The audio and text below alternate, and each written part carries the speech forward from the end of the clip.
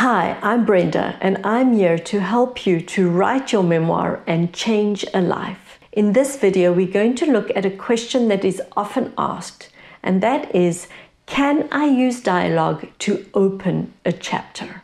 The general consensus is no, do not open a chapter with dialogue. However, in this video, I'm going to show you that it can be done, and it is done. So we're going to look at examples that illustrate this point. And then I'm going to show you 2 examples of dialogue that open a chapter that I think is excellent.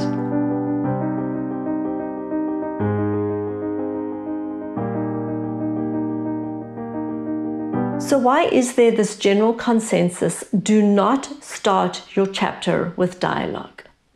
The short answer is you need to situate a reader. Whenever you start your scene, your reader needs to know where they are in the story. Where is this scene happening? What is the time frame or the time stamp? What is the time anchor of the scene? And where is it taking place? Those are 2 crucial elements when establishing a scene. So when we start with dialogue, with conversation between characters, there is no establishment of scene. So therefore, the general consensus is don't do it because you need to set the scene first. So why do I say it can be done and it is done? It's because the dialogue is not conversation.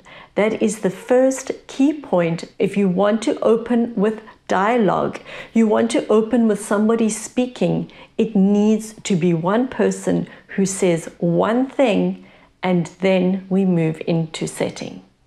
So let me show you how this is done in a book that I finished reading called Truth to Power by Andre de Ruyter.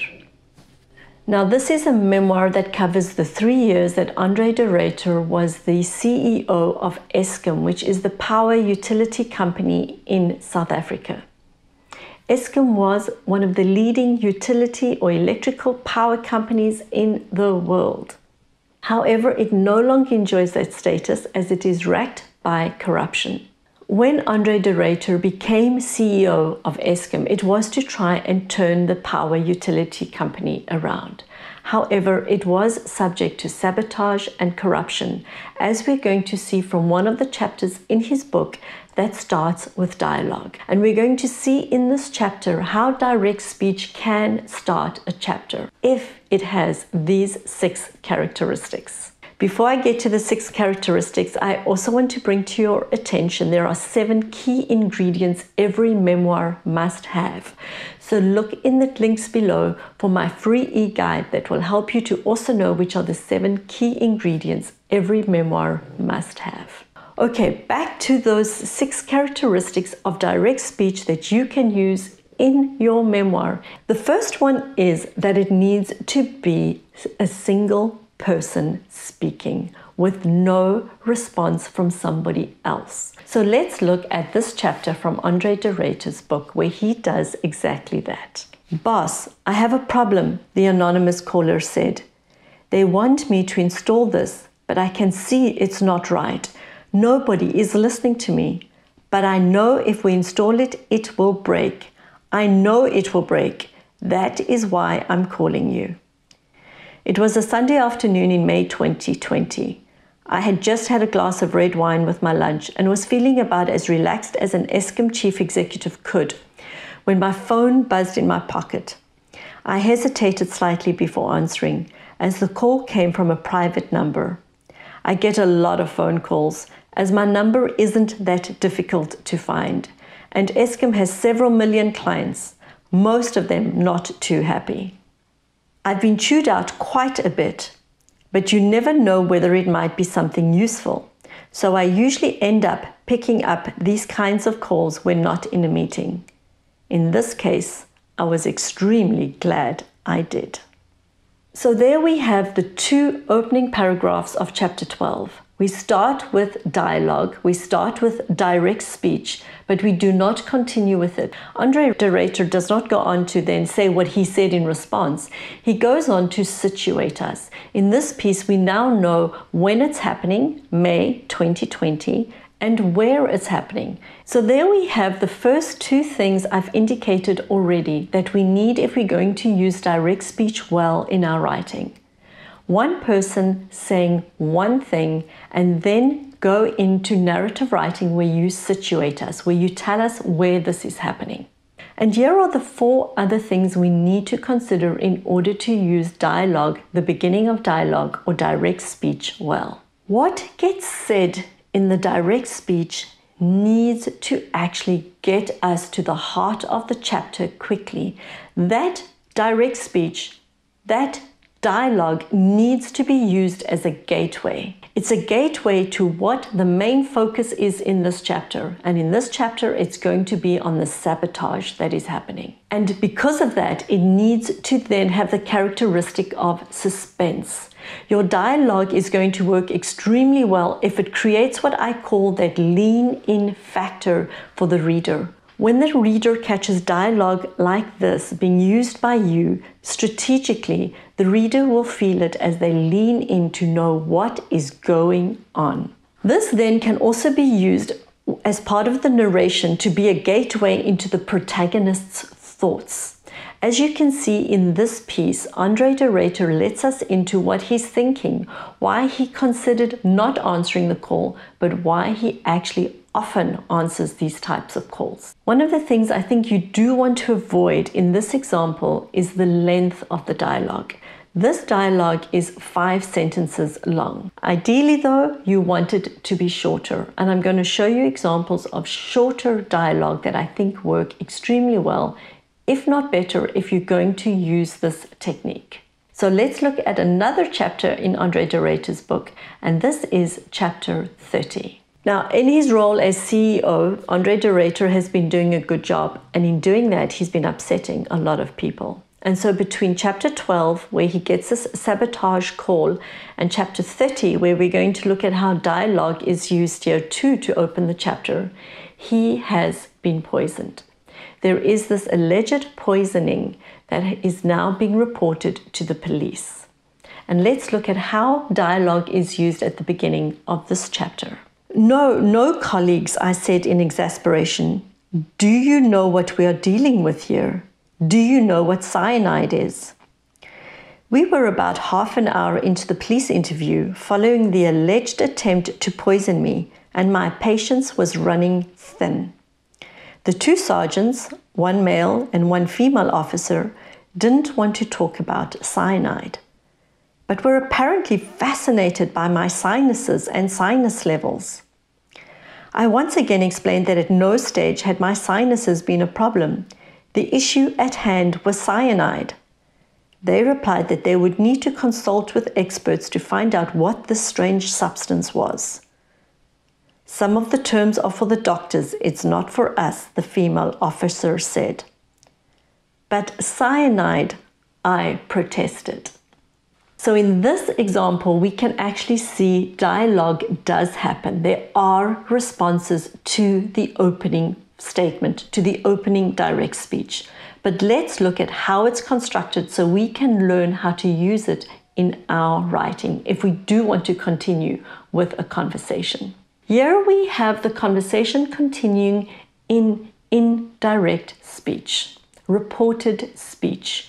So the writer uses the technique of opening with dialogue, direct speech, moves into narration, moves into setting the scene, situating us, doing all the right things we need to do as writers to help the reader know where they are, and then continues the conversation with reported speech, with indirect speech, so that the conversation continues, but it isn't direct dialogue, it isn't conversation per se.